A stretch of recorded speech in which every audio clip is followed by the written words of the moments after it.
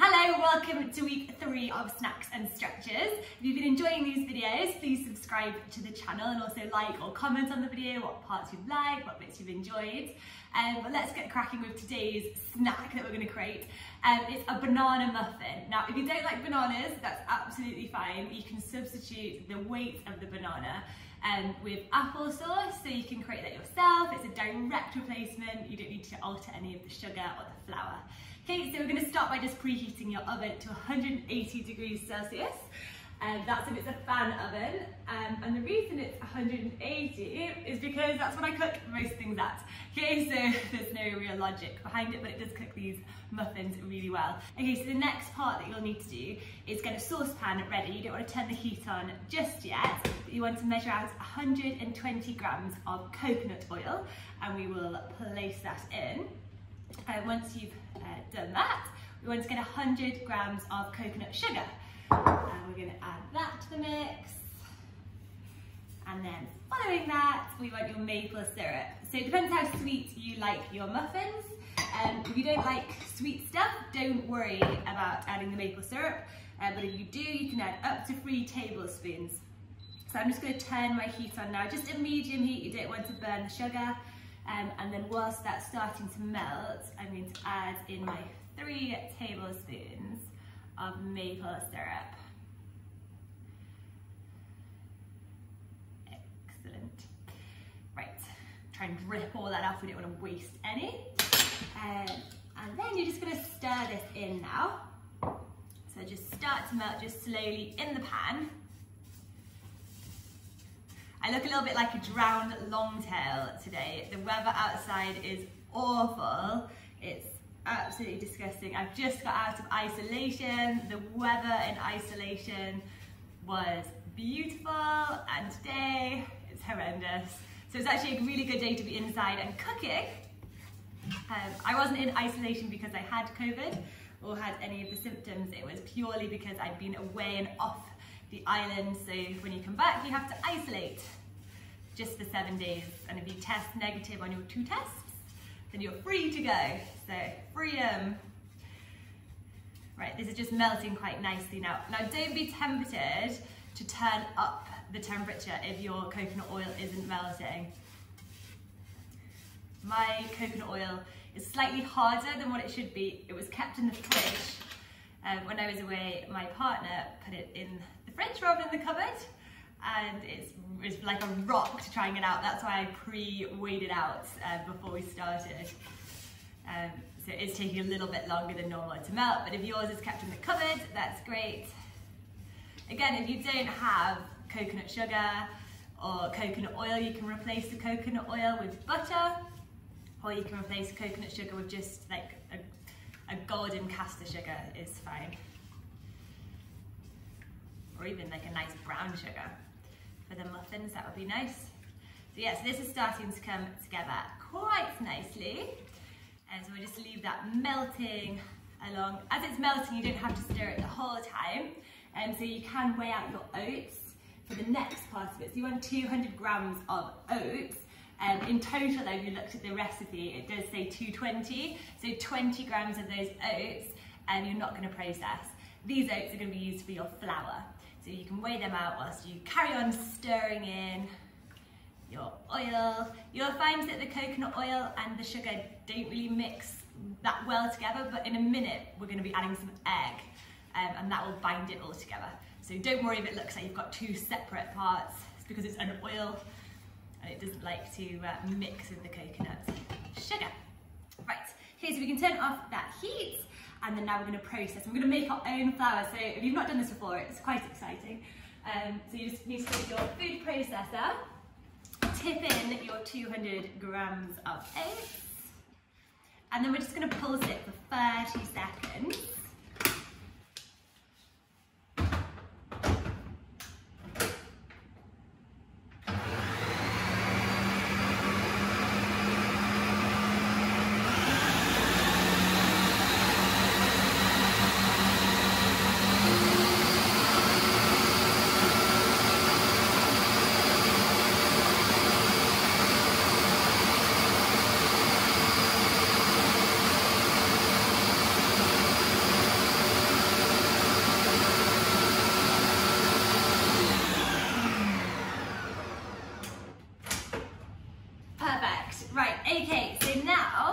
we can take the lid off your oats. We're going to set that to the side. And we're going to now take our saucepan that's got the melted sugar and oil, and we're going to add the remainder of the ingredients into here. So we're going to tip in the eggs. So you need 2 eggs cracked. I always crack them into a cup separately in case they have a little like a gag in them. I don't think it's called a gag, but my mum used to call it that because it used to make her gag when she was pregnant. So you can tip your eggs in straight away. You don't need to gently add them. This shouldn't go all gloopy. Then we also need your vanilla extract.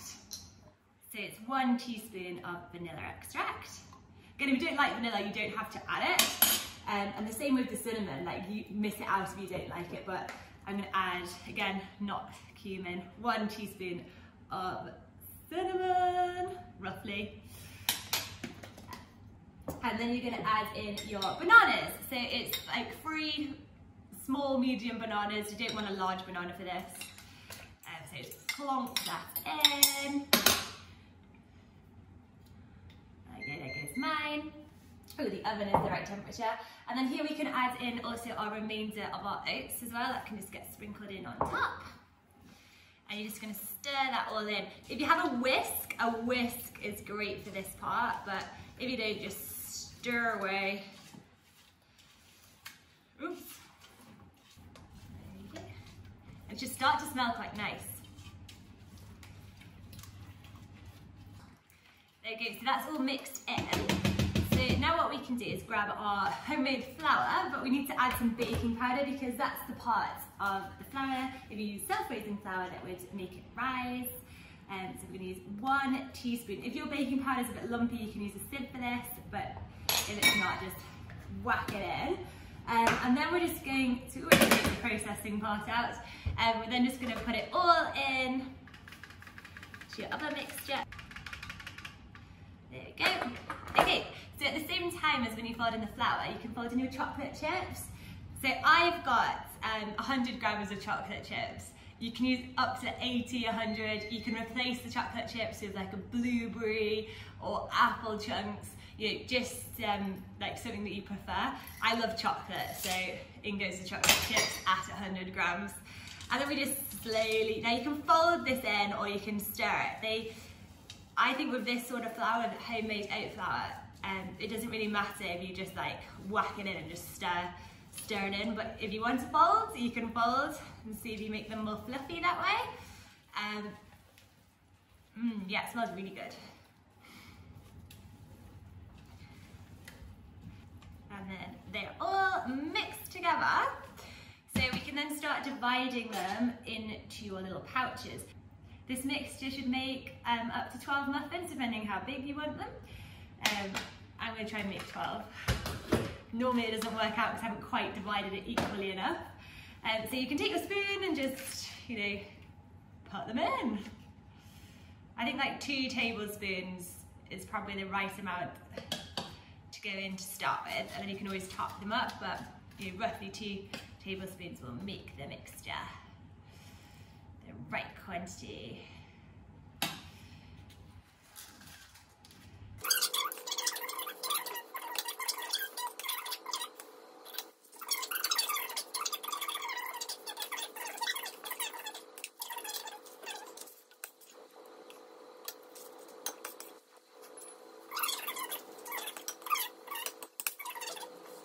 Also, let me know where you take your snacks to, if you're taking them to a competition or a hack, or if you're just going to feed them at home. Don't want to share them with anybody, that's fine. Oh, I might have done this okay actually. I've got a little bit left for my last muffin case. And I'm going to actually use correct item to get the rest of the ingredients out. This is the best one for that. Ooh. I've got chocolate all over my top. You should never cook in white clothing or grey clothing, clearly, because my jumper is now covered in chocolate.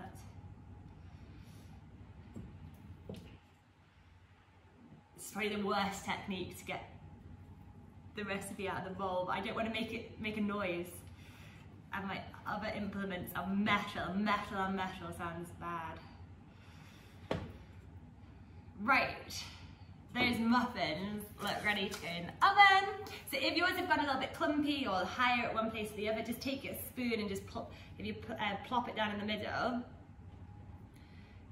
it will even up and it will cook quite nice without a really high ridge in the middle.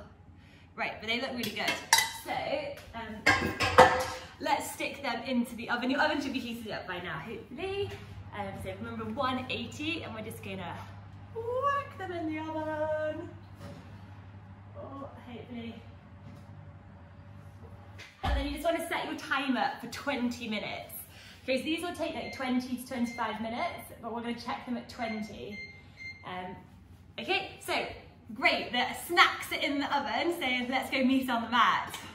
Right, our snacks are in the oven, they're cooking. Let's get cracking with some nice, gentle stretches, a little bit of a workout in today's one as well. But they're going to get us ready for our competition ahead of this weekend, or if you're out going for a hat against the yard, let's bring these snacks out, let's share them with everybody that you know. So we're going to start in a wide-legged child's pose. Really good for opening up those hips, getting our deep seat whilst we're in the saddle. So you're just going to start by placing your hips on top of your ankles. You're going to keep your big toes together, you're going to widen at your knees, and then you're just going to walk out your hands out in front of you, and just let your chest and your forehead melt to the ground. Okay, so just going to do some little bit focusing on our breathing to start with today. So just going to do a big inhale through your nose, and exhale through your mouth. And then after that, we're just going to continue for the rest of the practice, breathing in through our nose and exhaling out through our nose. And we're just going to start thinking about setting the tone for the weekends ahead, what goals we've got if we're competing or if we're going to school our horses, what we want to achieve out of each session or out of each horse that you're competing. You're going to look for a nice clear round. You're going to aim for making sure you get those centre lines nice and straight. Let's try and smash our shakes if we're in the dressage ring. Let's try and get those strides we want to in our combinations if we're jumping. And just melt that forehead and that chest down towards the mat. Yeah, so this exercise is really good for opening up those hips, getting our nice deep seat when we're in the saddle. So we'll be gripping the horse unintentionally, disturbing its rhythm. We grip with our seat, with our knees, and we end up having a horse that moves not as free, a little bit more unrhythmical. It's not very pleasant to watch. That's great. So from here we're just going to inhale and we'll lift our hips up off our heels and go forward so our shoulders are over our wrists. We're going to exhale and then our hips go back onto our ankles. So we're going to inhale, we can round the back this time, shoulders over your wrists, exhale, lower back down. And just keep working through this stretch, through this movement, working our spine, working our hips. On the inhale, you can round the back, and on the exhale, you can drop and lower those hips towards your heels. Good.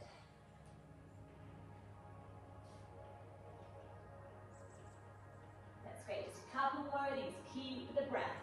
So inhale to go forwards, exhale to go back. So it's just working more and more on our hip mobility, and then the last one, and then we're going to come up forwards and we're just going to go into a neutral tabletop pose. So from here, just make sure your wrists are below your shoulders, your knees are below your hips, you're nice and strong, tight through your core, and then from here we're then going to start some cat and cow. So on the inhale, you're going to drop your belly, lift your gaze, the tailbone goes up, and on the exhale, round and contract, chin to chest. So just keep working through these. It's great for getting a nice straight back when you're in the saddle, or even hollowing. Good, and for your breath, Try and push a little bit more into those points of your spine that aren't supple. So we don't want to just work for existing flexibility points. We're going to try and move into the parts that are a little bit stiffer, a little bit harder to get to. That's great. Okay, so I'm just going to walk forward a little bit, so I'm going to step my right foot back, okay? And I'm going to have space, so you're going to join me here. We're going to step our right foot back, keep your toes tucked underneath, and you're going to press down through that right heel. And we're just going to try and stretch out the back of our leg, which is going to help us get a nice long leg, low heel when you're in the saddle. A nice, elegant, long dressage leg that we all want. We don't want to have a short, tight leg, struggling to get our heels pushed down. This will just help with any flexibility issues that are preventing that from happening. Good. And then from here, you're going to lift that right leg up, and you're going to press it back and over towards the left. And you're going to sink your hips down to the right. So you get a nice stretch. You can look around your left shoulder if you can. If not, keep your gaze forward. And we're just going to feel that stretch. Yeah, it's really good. These are all just working, opening up those hips. As riders, they can be quite tight. Okay, now with that right leg, you're going to bring it up, keep it up high. With the ankle in line with your hip, you're going to bend your knee now. You're going to lift your knee up and out to the side, so your knee is in line with your hip, and you're going to start drawing some circles. Make some really big circles. Imagine your bone in the hip joints, and you're just circling and moving it all the way around. That's it. Good. Try not to collapse through your left side as you do this. Keep nice and strong. Keep that integrity in your core. Belly button sucked back towards your spine. Good. That's it. And then you're going to relax that knee back down. We're just going to press back once more through that right heel. So try not to collapse through your lower back. Good.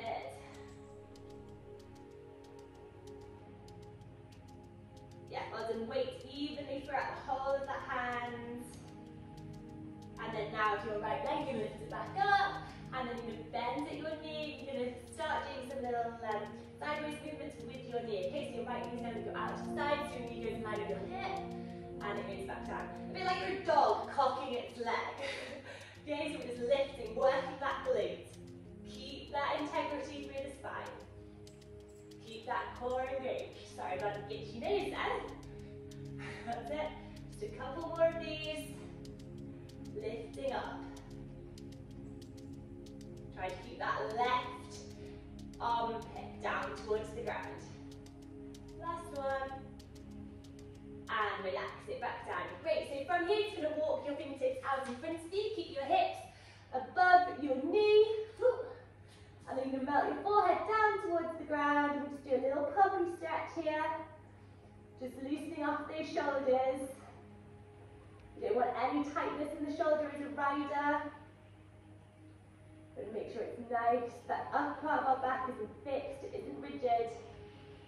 Just be able to move those shoulders. If we're doing circles, serpentines, shoulder in, we need to have those shoulders active, being able to move when we need them to. That's it, just melt down. When you're in this puppy pose, if you want to, you can bend at the elbow, and you can put your hands above your head, so your thumbs press in to your neck. See what works best for you here. This might not do anything for your pose. Good. Then we allow our forearms to go back out in front of us. And then all you're going to do is melt your heart down towards the ground. And then you're going to lift up into our Sphinx pose. Mine's still on the screen. I'll wriggle back. Okay? And then we're just going to press our heart forward. That's it. Forearms remain on the mat. Hips remain on the mat. And we just do a little stretch here through our back. Opening up through the heart. Big inhale through the nose. And out through the nose. Your breath goes all the way down to your belly.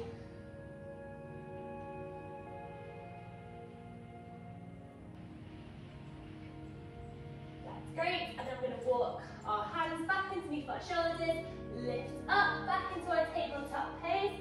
Let's get that nice strength in that table. So we're just going to now lift our left leg up, and we're going to press it back, toes to the ground, and push down through that left heel. Let's stretch that calf muscle, the hamstring. Let's just get that long leg there here. We're just repeating the same sequence on the other side. That's it. So just pushing down, pressing through. See if we can get some nice long legs. Work with what we've got. That's great. Then you're going to lift up with that left leg, cross it over your right side, and sink into your left hip. If you want to, you can look around to the right. So you feel that stretch. Sink deeper down. Each exhale, let your hips drop a little bit more to the left. That's good.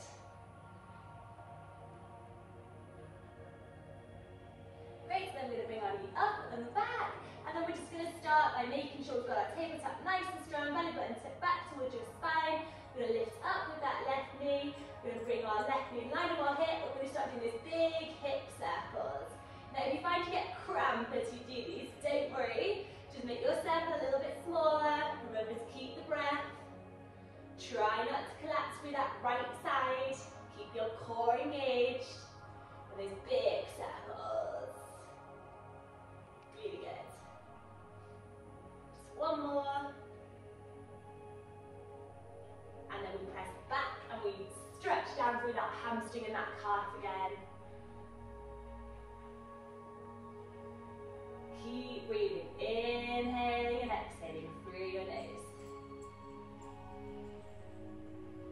Fantastic. Right, knee comes back in, goes out to the side, level with the hip, and we just go in and out, moving it away from the body, and then back towards the body. Just opening up those hips. If it feels a little bit hard, remember while you're here, we're opening up those hips, ready for your competition. Think how thankful your horse will be for what you're doing here today on the mat. That's great. Last one. And relax down. Okay, now with your right foot, you're going to lift it up and you're going to place it to the outer edge of your right hand. Go up onto your fingertips, and if you need to, you can move your left knee back a little bit. Let your foot go flat behind, and then all we're going to do here is go forward and back, moving through this motion. If you find your hamstrings are a bit tight today, you can put your hands up on some books and push back, depending on your flexibility. Try to keep the back nice and flat. Try and get some length through that right leg. That's just move where you can, pressing those hips down, feeling like the pelvis is heavy, pressing towards the floor on the forward movement, stretching through the hamstring on the back movement. That's it, just rock forward and back. Last one. And then we're going to go back to our tabletop pose, so step that knee back. You're going to lift up with your right arm, follow it with your gaze if you can, and then thread your hand through, melt your cheek to the ground, your ear to the ground. We just do a twist. This is really good for shoulder mobility, like I mentioned earlier. If you're riding your circles, your serpentines, if you're hacking out on the road, you need signal. These are all things you need shoulder mobility for, and this will help with that. And then we lift back up, press up, reach it back up towards the sky, place the right hand down onto the ground, and then we're going to step forward with our left foot to the outer edge of our hand, walk our right knee back up onto our fingertips, and then just start moving, pressing those hips forward, straightening on the way back, pressing those hips forward, straightening on the way back. Try to keep that back nice and flat. Feel how the hamstrings feel today. Mine are pretty tight today, so I'm not getting that much length through the leg. See how you feel. You need to grab a book, place those fingertips onto a book, just to support you. That's Once more. And then hands one down, move the left foot back, lift up with the left hand, follow it with your gaze, thread it through, and rest your chin, not your chin, rest your cheek to the ground. And breathe into the stretch. Big inhale through the nose, exhale through the nose.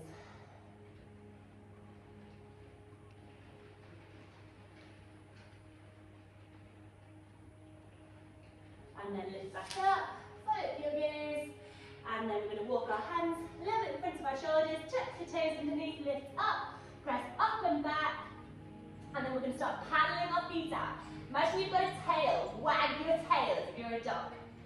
Yeah, that's it. Feet are hip width distance apart, try and press down through those heels, shake your head, move through your neck. Let's get nice and supple. That's good. Feel how you feel in this down dog. Equal weight through the whole of the hands. Yeah, that's great. Right, so now with our right foot, we're going to lift it up, bend the knee, open up the hip, and then we're going to start to step through into our pigeon pose, okay? So we're going to step our right foot, right ankle behind our left hand, and our left knee goes behind our right hand, okay? So you can allow your ankles to come a little bit closer to your body if you're feeling a little bit stiff today. And I want you to sink your hips towards the ground, square them off. We don't want to be twisted through this. Our left foot goes out behind us. You can either stay up tall, or if it feels comfortable for you, you can relax forward and down into it. Okay? Just going to do a couple of breaths here. Try and sink your hips down low to the ground. This is one of my hardest stretches. If you find this one a little bit difficult, so just keep breathing. They will get easier with time. Think about your competition. Take your mind off the stretch. Focus on your intention, on your goals for the competition or the weekend ahead. Your goal could be like spring clean your stable. It doesn't have to be a vision goal. Fantastic. Right, let's press up. Slowly come out of this stretch because it's a difficult one. And then we're just going to meet in downward facing dog at your own time. So lift your hips up, press them up and back. Bring that chest towards your thighs. Waggle out that tail again. Be a happy dog. There we go. And then we lift up with our left leg up to the sky. Bend the knee, open up the hip. Really press up. Try and get that ankle towards your glute. That's good. And then we're going to step it through, and your right ankle goes behind your right. Your left ankle goes behind your right wrist. And then in your own time, square off your hips, sink them down low, and relax into it. And some nice deep breaths. This is going to be working on your seat again. Lots of today's exercises have worked at opening up those hips. So we're not interfering with the horse's natural way of going. Again, I said this last week, you can still grip and you can interfere if you were nervous or if you were just holding on. But this is just going to be getting rid of the lack of flexibility, which will be making you grip. If you have a tight seat and I tell you to relax, or your instructor tells you to relax, you might not actually be able to sit any looser because you lack that range of motion. So all of these hip openers are going to help with that, and your horse will truly be thankful. Breathe out, sink a little bit deeper. Go on, you can do it. We're not here for much longer now. You'll be able to eat a banana muffin in no time. And then slowly start to come out of it, and we're going to start on our backs now, okay? So we're going to slowly, with control, lower down onto the mat. Reclined butterfly pose. So you're going to bring your feet together, the soles of your feet together. And then you're going to let your knees flop to the side. Again, just opening up those hips, working on that seat this week. And your arms, they can either stay where they are, at your side, or you can reach them up and overhead. And invite a little bit of a shoulder opening. wide. This is working on our seat. Nice, I've said it all throughout today, it's all about your deep seat, just allowing that horse to move with freedom underneath us. We often talk about the horse going better without a rider, especially when you're to the jumping, with some horses jump a lot better without a rider interfering with them. It's the same on the flat. We don't want to be gripping or holding on, interfering unnecessarily with our horse's way of going. And this is our last pose of today, so we're just waiting now for our beeper to go. So just nice big breaths in and out through the nose. Oh, and there's the beeper, so come back up slowly. Do race to the oven. And then we're just going to go and check out our little snacks. Now, if they're not quite cooked, you just need to add an extra 5 minutes and they'll be perfect. So stick a skewer in. If you get a chocolate chip, it probably is cooked, but if you've got loose material in there, stick it back in for an extra 5 minutes. Okay, so I'm going to go check my snacks and I'll come back and see how they're like. Ooh, these look super tasty. Let's have a little look at them. If it's cooked, that is, it's pretty hot still. Let's see. Yeah, they're good. They are really tasty. Mine have got so many chocolate chips in. They're a right treat if anyone has one of these. So I hope you enjoyed it. Good luck if you're competing this weekend. Good luck if you're just going to the yard to clean and tidy. You'll probably be more luck than if you're competing. Enjoy the snacks, enjoy the stretches, and I look forward to seeing you for the last week next week. If you've enjoyed the snacks and stretches today, please like the video, subscribe to the channel, little comments, let me know how you got it on, and I'll see you next week. Bye!